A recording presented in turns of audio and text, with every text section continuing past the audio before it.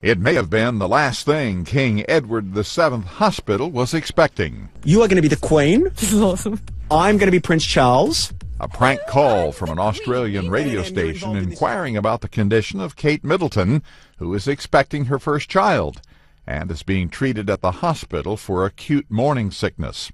Kate, my darling, are you there? Good morning, Mum. This is the nurse speaking. How may I help you? Hello, I'm just after my granddaughter Kate. I want to see how her little tummy bug is going. Mummy! She's sleeping at the moment, and she has had an uneventful night. And sleep is good for her as we speak. She's been getting some fluids to rehydrate her because she was quite dehydrated when she came in. The radio station, 2-Day FM, posted the ruse on its website, calling it the biggest royal prank ever. When will it be all right to come down and see her? Maybe in the morning or something, if that's okay.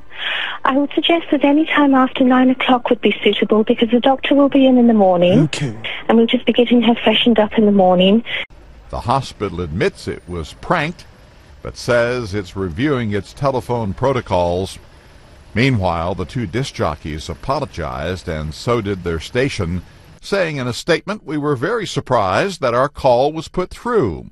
We thought we'd be hung up on as soon as they heard our terrible accents." Kate spent her third day in the hospital. Her husband, Prince William, spent 3 hours with her at the hospital on Wednesday. Kate also got a visit from her sister Pippa and their brother James. Ross Simpson, The Associated Press.